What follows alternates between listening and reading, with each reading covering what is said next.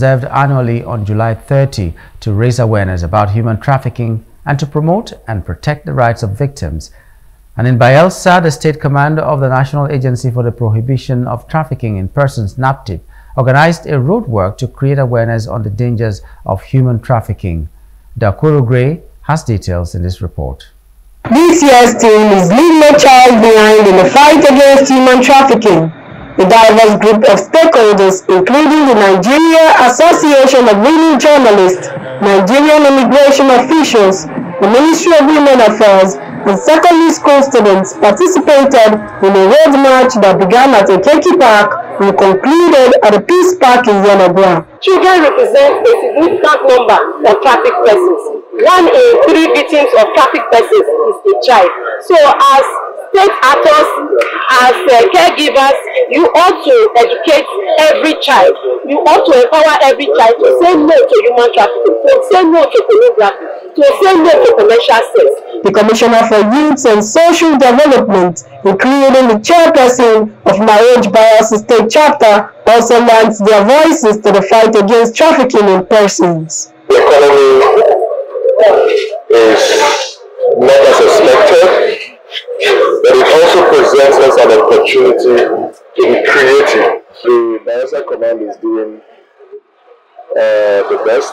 From my point of knowledge, they are working tirelessly, and the incidences here are minimal, even if it desires a lot of concerted efforts to ensure that it doesn't go beyond what it is, and it's further reduced. There are many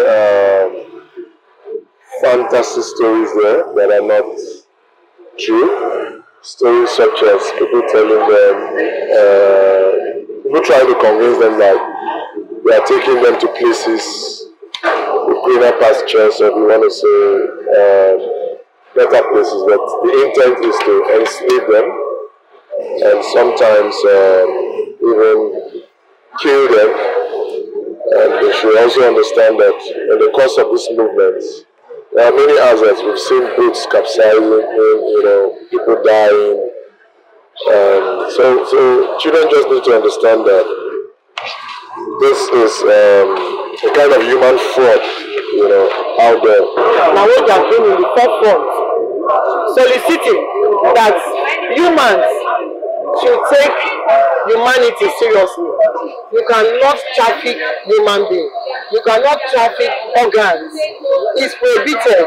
So now what is in support for the fight against child labor, especially the girl child, using her to do domestic and hard labor is prohibited.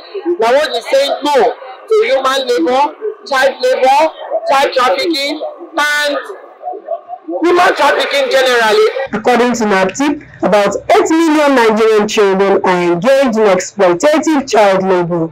Dakoro Gray, Plus TV News by... Hello, hope you enjoyed the news. Please do subscribe to our YouTube channel and don't forget to hit the notification button so you get notified about fresh news updates.